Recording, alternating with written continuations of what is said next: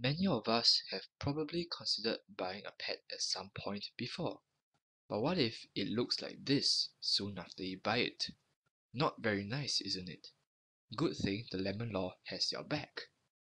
The Lemon Law for Pet Owners. Another Be Kind to Pets veterinary educational video sponsored by Toa Payoh Vets. Recently, Toa Payoh Vets handled a case where the Lemon Law could have helped the owner seek redress. The owner of this newly bought rabbit complained of crustiness at her paws and nose.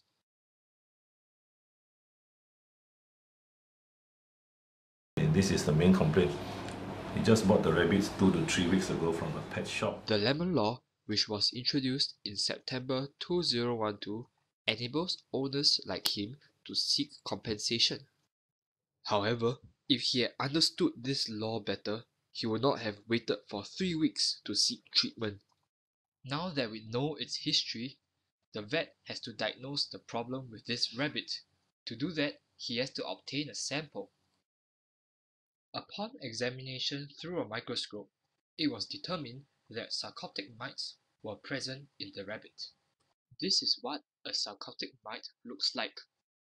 Yes, this looks very much like a ringworm, and ringworm can be present as well. Look at these ears. Then this one we have to wash. In fact, it's probably had mites inside the ears as well. That's why. So there may be more than one mite. It might not only be sarcoptic mites. There's another mite affecting the ear canal. If these mites were present during the time of purchase, the pet shop would be liable, as the Lemon Law presumes defects that occur within 6 months of delivery existed at delivery unless the seller proves otherwise. For example, if the pet shop can prove that the pet was sold before the incubation period of an infectious disease, it will not be liable. The incubation period is the time from contracting the disease to the time the symptoms are first visible. In light of this Lemon Law, here are a few tips for potential pet buyers. Firstly, bring your new pet for examination after purchase. Secondly, take photos of any defects found during the examination from the front, the back, the left and right sides, and under its belly as proof to show to the pet shop. Inform the pet shop as soon as possible about the defects and seek a refund, or come to a common agreement to share the medical costs to treat the pet. Finally, it is recommended that all pet owners get the pet shop to write down all pre-existing defects. Now, we'll proceed with the treatment of the rabbit. Firstly, we'll have to shave her paws.